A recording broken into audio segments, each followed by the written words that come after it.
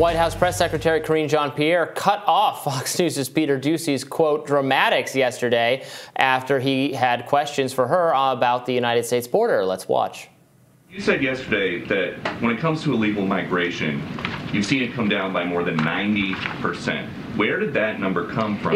I was speaking. Is telling us the number is. I hear you. I'm about to answer. 136,000 people more. I'm about to answer this fiscal year so far. If the dramatics could come down just a little bit. If the dramatics could come down a little bit. What's dramatic about asking a question about? Okay, I'm going to answer. So I was speaking to the parolee program. As you know, the president put in place a parolee program to deal with certain countries on ways that we can limit illegal migration, and we have seen the data has shown us that it has gone down by more than 90%. That was what I was speaking to. No, we're going to go. We're going to move. Go ahead.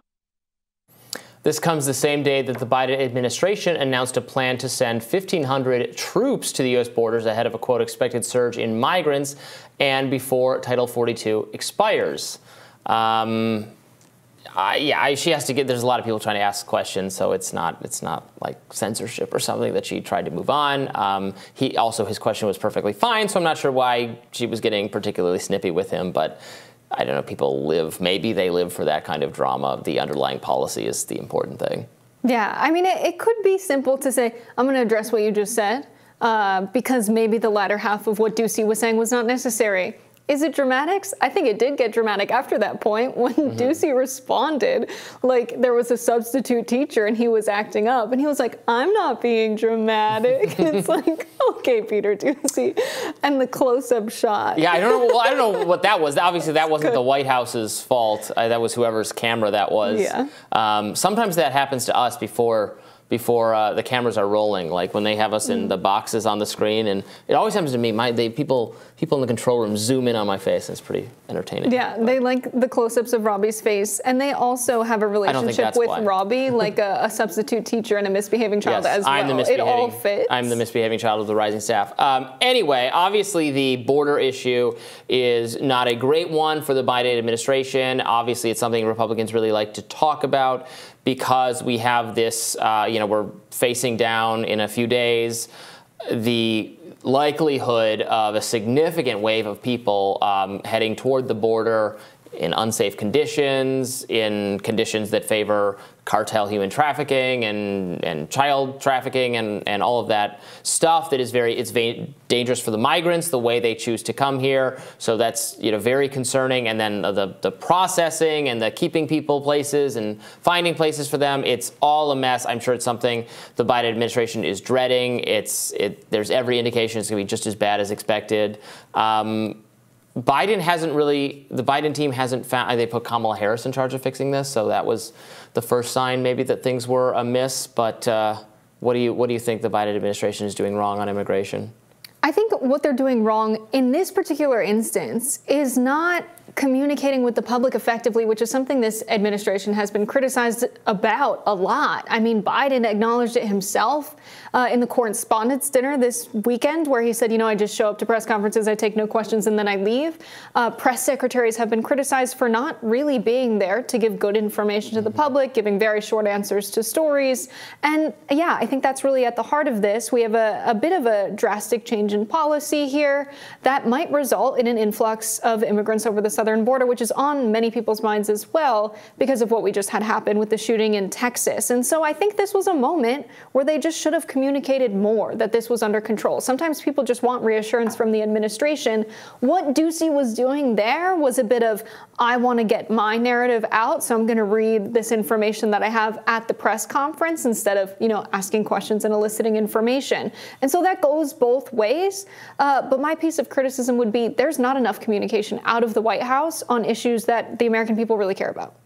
Yeah, I think that's true. And the American people do care about immigration. I don't know that they're on board with some of the stunts Republicans have pulled, to kind of move the immigrants to Martha's Vineyard, that whole kind of thing that Republicans like to engage in. But I gather where the American people are at is that they don't stigmatize immigrants. We're a country of immigrants. We want people to be able to come here. We want them to work. We want them to be able to contribute. It's good for the economy if that happens. We need more houses built. All of this.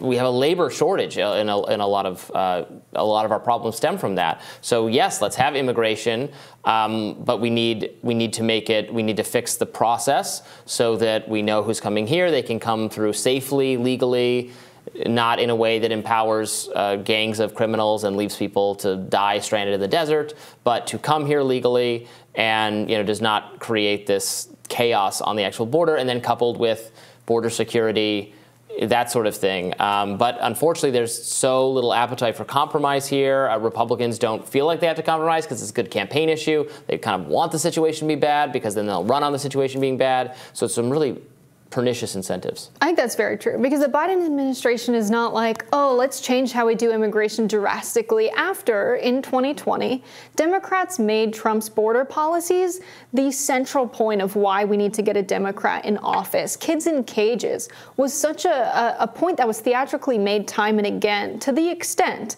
that at county fairs in Iowa ahead of the caucuses for the Democratic primary, we're putting like baby dolls in cages to signify how cruel Trump's policies are. Biden gets in office and has deported more Haitian immigrants than any president in U.S. history. So it's a game, right? You're absolutely right. There were tweaks, but so much tremendous continuation in policy. Yeah. Even the kids in cages, the continuation from Obama to Trump to Biden. Yeah. It's absolutely the media true. only cared about it when it was the Trump administration. And I also don't like the theatrics of, we're going to bus and fly migrants to other places. Yeah. That's not addressing the problem either. You're someone with the power to write legislation to make policy. Propose immigration policies that will address the issue at hand, not just be theatrical and say it's actually on them because you guys are the ones that want them here. That's not true. I always bring this up. I think, so obviously the Republican Party leadership has become more hostile to immigration, really both forms of immigration, over time, right? George Bush in the aughts famously tried to actually do immigration reform. John McCain wanted to do immigration reform. It turned out party leaders were out of step with conservative base, who is very much not all about immigration. I gather some of it is a view I think is not correct, that, well, if we just let everybody come here, we're creating an insurmountable problem for ourselves because these are Democratic voters, and we need to keep them out so that the Republican Party can continue to win elections. But it seems to me that especially a lot of Hispanic immigrants are not reliably Democratic. They are very gettable for Republicans. They tend to be much more religious. Catholic, in fact, many of them. Many of them are fleeing countries that they perceived to have been socialist dystopias. They want to work and contribute to the economy. So there are some misperceptions, I think, about immigrants that has really sabotaged the Republican Party. Yeah, that's very true. When I consider who is coming over the southern border, I can't disconnect that from the United States history of regime change in Central and South America and the role that we played in destabilizing so many countries, producing conditions that led them to become refugees and flee and come to the United States over the southern border. Many of them sympathetic to the American message, many of them, who claim to be victims of socialism.